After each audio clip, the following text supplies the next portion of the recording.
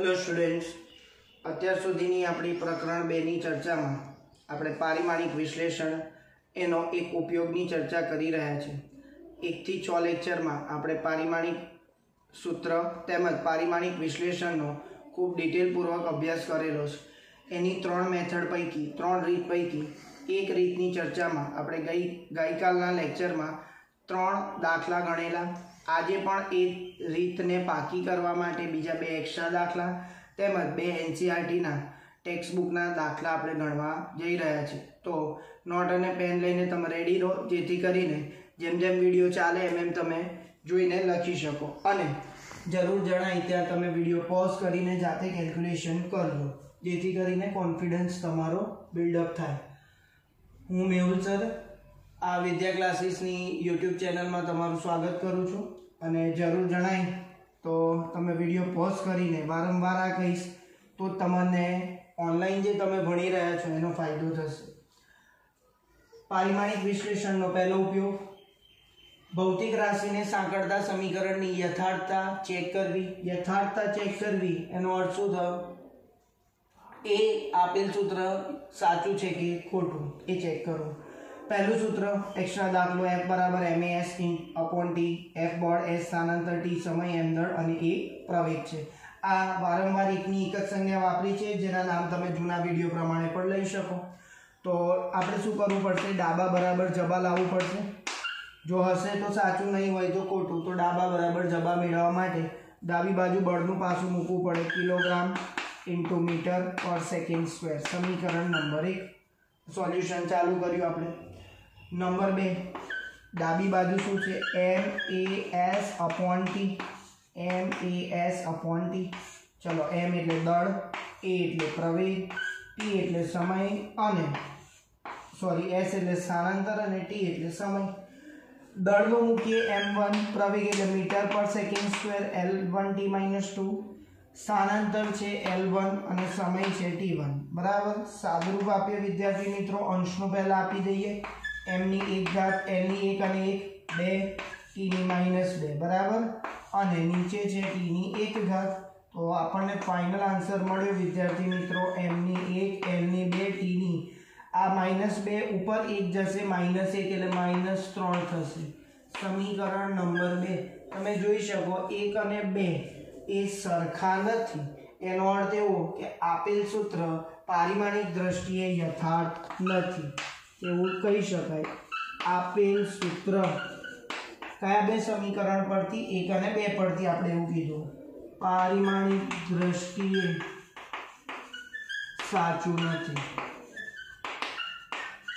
તમે આવું પણ લખી શકો 1 અને 2 પરથી, સમીકરણ 1 અને 2 પરથી આપેલ જે સમીકરણ છે એ પારિમાણિક દ્રષ્ટિએ યથાર્થ નથી અથવા સાચું નથી। Number 2 v² - u² = 2as। v અને u અનુક્રમે અંતિમ અને પ્રારંભિક વેગ છે, એ પ્રવેગ છે, અને s સ્થાનાંતર છે। s શું છે? સ્થાનાંતર। ચલો ડાબાનું પહેલું પદ, જબાનું પહેલું પદ અથવા ડાબાનું બીજું પદ અને જબાનું પહેલું પદ, આ ત્રણેયના સમીકરણ ચેક કરીએ। અહીંયા બગડાની જરૂર નથી એટલે હું e અને s લખીશ, કારણ કે અચળાંકને આ 2, 1.3, 1.4 એવા કોઈ અચળાંક હોય એને કોઈ પારિમાણિક સૂત્ર હોતું નથી। તો હવે v ની કિંમત મૂકીએ। v એટલે અંતિમ વેગ છે, મીટર પર સેકન્ડ, મીટર પર સેકન્ડ, તો એની 2 ઘાત એટલે શું આવ્યું? L2T - 2। સમીકરણ 1 અહીંયા પણ એવું જ આવશે, L2T - 2, કારણ કે એ વેગ જ છે એટલે મેં ડાયરેક્ટ લખ્યું। સમીકરણ 2 ત્રીજું છે A * S, A એટલે પ્રવેગ, મીટર પર સેકન્ડ સ્ક્વેર ઇન્ટુ સ્થાનાંતર એટલે L1, L2T - 2 થયું, 1 + 1 2 થશે। સમીકરણ 3 આપણે જોઈ શકીએ સમીકરણ 1, 2 અને 3 કેવા છે? સરખા। તો લખી શકાય સમીકરણ 1, 2 અને 3 સરખા હોવાથી આપેલ સમીકરણ પારિમાણિક દ્રષ્ટિએ यथार्थ છે અથવા સાચું છે. ગયા વિડિયો લેક્ચરમાં જે નોટ્સ ભણેલા એને પણ થોડી રિકોલ કરીએ અને બીજી એક ટ્રીક બતાવો. આપણું ત્રીજું સમીકરણ છે કોનું? અચળ પ્રવેગી ગતિના સમીકરણનું, જે આ ધોરણમાં પણ તમે પ્રકરણ 3 માં ભણવાના છો. હવે આ જે સાચું સૂત્ર છે એનો અર્થ શું થાય એ પણ સમજી લઈએ. જો આનો એકમ જે છે એ જ આનો એકમ છે અને એ જ એકમ આ જબાનો છે, આવો અર્થ થાય. બરાબર, જે આપણે ગઈકાલે નોટ્સમાં સમજેલા. તો આ અચળ પ્રવેગી ગતિના સમીકરણનું એક સૂત્ર હતું જેને આપણે સાબિત કર્યું આ રીતે. હવે આપણે એનસીઈઆરટીના દાખલા તરફ જઈએ. પેજ નંબર 33 પર આ દાખલાની રકમ તમારે વાંચવી પડશે. તમે વિદ્યાર્થીઓ હજી નવા છો એટલે હું તમને પદ્ધતિ સમજાવી દઉં. જ્યારે પણ દાખલા ચાલતા હોય અને ટેક્સ્ટ બુક ના હોય તો દાખલાની રકમ બને ત્યાં લગી હું ટૂંકાણમાં લખીશ, ગાણિતિક ભાષામાં લખીશ અને સંપૂર્ણ ડેટા તમારે ટેક્સ્ટ બુકમાંથી રિફર કરવો પડશે. એટલા માટે જરૂર જણાય ત્યાં તમે નવા છો એટલે હું પેજ નંબર પણ લખું છું. પેજ નંબર 33 પર ટેક્સ્ટ બુકનું પ્રકરણ 2 નું ઉદાહરણ 15 એટલે 2.15 ની ચર્ચા આપણે અત્યારે કરીએ. તો એમાં એવું આપ્યું છે કે આ સમીકરણની પારિમાણિક દ્રષ્ટિએ યથાર્થતા ચેક કરો. જ્યાં m દળ, v વેગ, g ગુરુત્વ પ્રવેગ અને h ઊંચાઈ. ક્યાંય શોર્ટકટ લખવાનું નથી, તમે પૂરું નામ લખી શકો. તો ડાબા બરાબર જબા લાવવું પડે. સારું, આ બંને ઉર્જા જ છે. જો તમને 9મું ધોરણના સૂત્રો યાદ હોય તો એ ખબર પડે કે આ સૂત્ર કેવું છે, સાચું. ચેક કરીએ. વનાપને કોઈ એકમ હોતો નથી તો શું રહ્યું? mv² નું પાસું. તો mv² એટલે દળનું પાસું અને વેગના વર્ગનું પાસું. દળ એટલે m1, વેગનો વર્ગ એટલે l1t - 1. તો શું આવ્યું? m1 2 * 2 અને અહીંયા -2. સમીકરણ 1. ચલો mgh લઈએ. શું લઈએ? mgh. તો શું આવ્યું? દળનું પાસું m1, g એટલે પ્રવેગ જ છે, મીટર/સેકન્ડ² અને h એટલે લંબાઈ અથવા ઊંચાઈ છે તો l1. તો સાદુરૂપ આપીએ m⁻⁴ 1 l2 1 + 1 2 અને t⁻². સમીકરણ 2. વિદ્યાર્થી મિત્રો તમે જોઈ શકો છો એક પણ ઊર્જા જેવું પાસું આવ્યું અને બીજું પણ ઊર્જા જેવું પાસું આવ્યું. આપણને ખબર જ છે કે 1/2 mv² એ ગતિ ઊર્જા બતાવે છે અને mgh એ સ્થિતિ ઊર્જા બતાવે છે. આમ કહી શકીએ સમીકરણ 1 અને 2 પરથી 1 અને 2 સમાન હોવાથી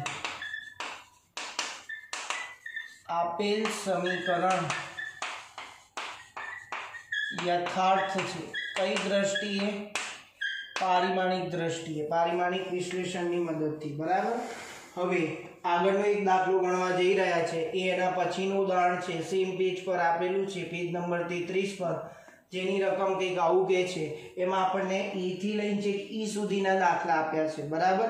હું તમને અમુક એક દાખલા હોમવર્ક આપીશ અંદર અને અમુક એક હું ગણી આપીશ. બરાબર.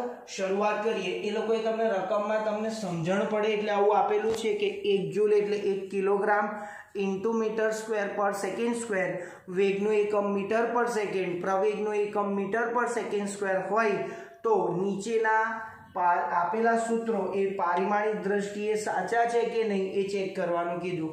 અને વિદ્યાર્થી મિત્રો ખૂબ અગત્યનું આપણે કન્ક્લુઝન પણ આમાંથી શોધીશું. તો રકમ માટે તમે આ ટેક્સ્ટ બુક રિફર કરી શકો. ઉદાહરણ 2.16 ની ચર્ચા કરીએ. ઉદાહરણ 2.16. હા, જે વિદ્યાર્થી મિત્રો જોડે ટેક્સ્ટ બુક નથી એમને પીડીએફ જોઈતી હોય તો તમે મારા વોટ્સએપ નંબર પર મને મેસેજ કરી શકો. 95 106 65 977 આ મારો નંબર છે. બરાબર. ઓકે, આપણે ગણવાની શરૂઆત કરીએ. આપણને કેટલા પદ આપ્યા છે એ બધા પદ મેં સાઈડમાં લખી દીધા. તો કે દળ, વેગ, ગતિ ઊર્જા, પ્રવેગ. બરાબર. આટલા આપણને પદ આપેલા છે અને ગતિ ઊર્જાનું પારિમાણિક સૂત્ર આપણને ખબર છે. ઊર્જા જેવું જ થાય, ઊર્જાનું કાર્ય જેવું થાય એટલે m1 l2 t-2. અને વધારેમાં જો તમને હું હિન્ટ આપું, આ દાખલાની રકમમાં જ તમને આવું આપેલું છે તો પછી તમે સીધું આની ઘાતો મૂકી શકો. મેં પહેલા શીખવાડેલું છે m⁻1 l⁻2 t⁻2. બરાબર. તો ગતિ ઊર્જાનું પારિમાણિક સૂત્ર લઈ દીધું. આપેલા બધા જ દાખલામાં ડાબી બાજુ ગતિ ઊર્જા જ છે તો આપણે એને વારંવાર ના લખવું પડે એટલે એને શું કીધું? સમીકરણ નંબર 1. એટલે દર વખત આપણે સમીકરણ 1 જોડે કમ્પેર કરીશું. ચલો હવે આમાં કે શું છે તો કે ગતિ ઉર્જા એટલે લખી ગયો તો m નો વર્ગ v નો ઘન એનું પાછું શોધી લઈએ.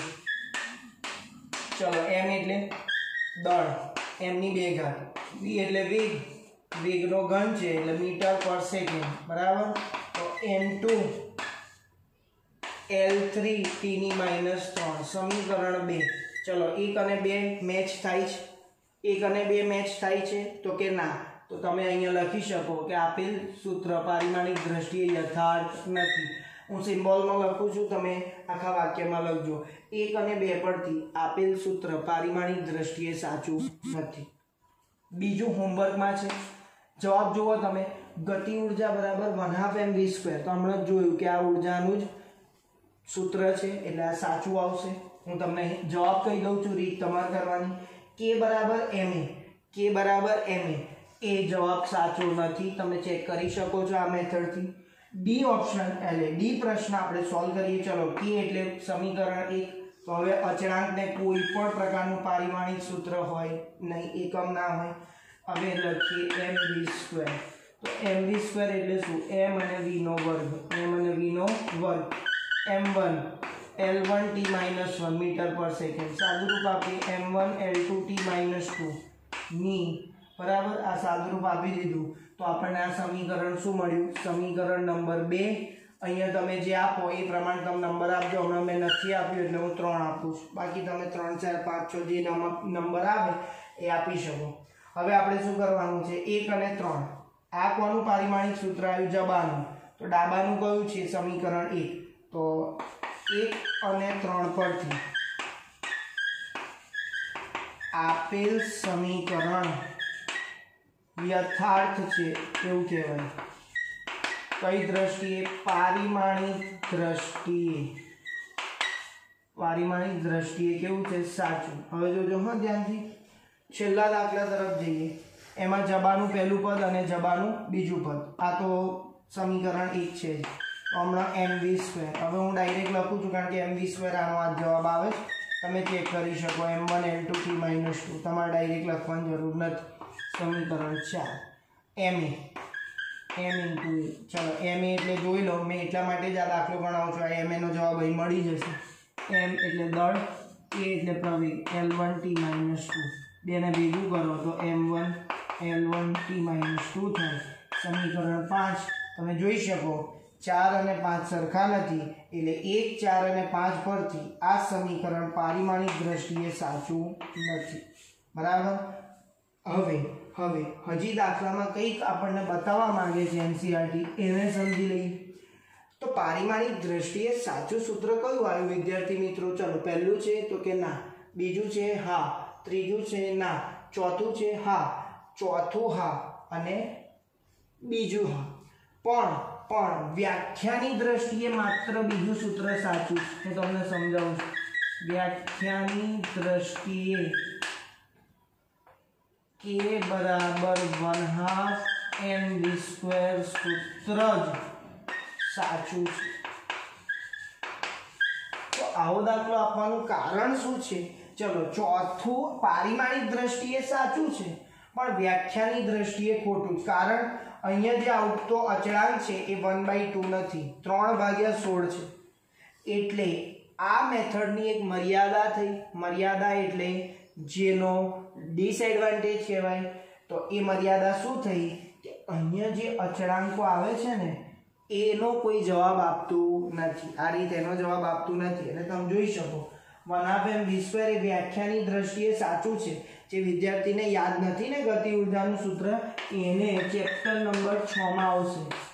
આ સિલેબસમાં ચેપ્ટર 6 માં આપણે અભ્યાસ કરીશું. તો તમે સમજી શકો કે ચોથું સૂત્ર પારિમાણિક દ્રષ્ટિએ સાચું છે પણ વ્યાખ્યાની દ્રષ્ટિએ સાચું નથી.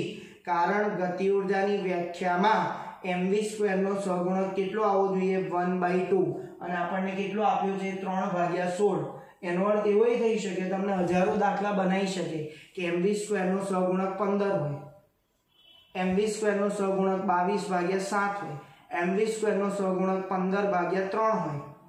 તો આ બધા જે અચળાંક છે એનો કોઈ જવાબ આ રીતે આપી શકતું નથી. તો આ મર્યાદા છે પણ આપણને શું ચેક કરવાનું કીધેલું કે આપેલા સૂત્રો પારિમાણિક દ્રષ્ટિએ સાચા છે કે ખોટા એ ચેક કરવાનું, પણ ખાસ ધ્યાન રાખજો કે વ્યાખ્યાની દ્રષ્ટિએ માત્ર બી સૂત્ર સાચું છે. ઓકે, તો તમે આ વિડીયોનો સ્ક્રીનશોટ લઈ શકો છો અને ખૂબ પ્રેક્ટિસ કરજો. આપણે અહીંયા મેથડ 1 પૂરી કરીએ છીએ. નેક્સ્ટ ટાઈમ મેથડ 2 જોઈશું. Thank you.